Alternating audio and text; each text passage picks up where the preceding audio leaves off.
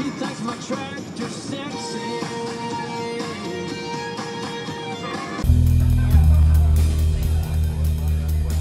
Hey everybody, it's Halley O'Brien and welcome to Sunday Waffles. In case you're wondering why I have a microphone, it's because I'm in a car. As some of you may know, I am on a road trip. And who doesn't do a road trip with a microphone in their hand?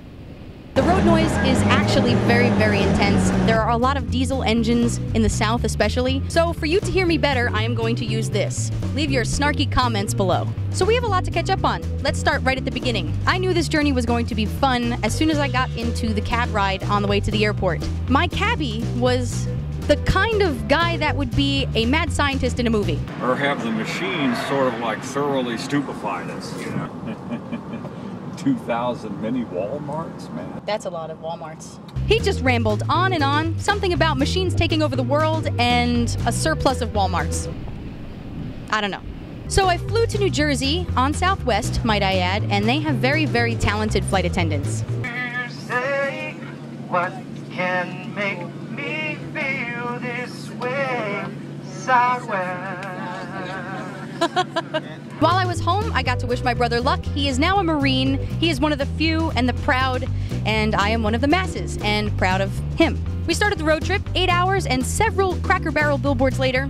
We found ourselves in Snowshoe, West Virginia. Snowshoe is a gorgeous resort, and it's unlike anything I've ever seen before because the village is actually all the way at the summit of the mountain. So you actually don't get first chair, you get first tracks.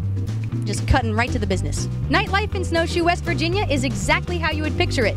There are tons of Guidos running around with blowouts and gold chains around their neck listening to dubstep. No.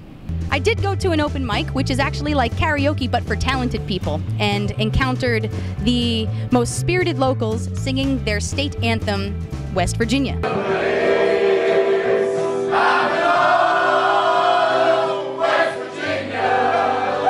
I'm pretty sure that woman was playing some sort of breathalyzer piano. Kind of sounded like a kazoo and a harmonica combined. On our way out of town, we got stuck behind a logging truck for what seemed like 8 years. We saw where the West Virginians educate their demon seed children and talked to some of the locals. You take a little ride, huh? Yeah, how you like me? It's pretty good, pretty good. He literally just drove his tractor up to the driver's side window and started chatting it up. That's what they mean by Southern hospitality. I get it now, I get it. Next week, I'll give you a glimpse into everything that I experienced in Atlanta, including a super exclusive behind-the-scenes look at the Weather Channel headquarters. Oh yes, this is the part where you're supposed to say, ooh and ah. I will wait. Oh, and if you haven't found Waffles on Facebook, then you should go to facebook.com/SundayWaffles and leave me a waffle bit.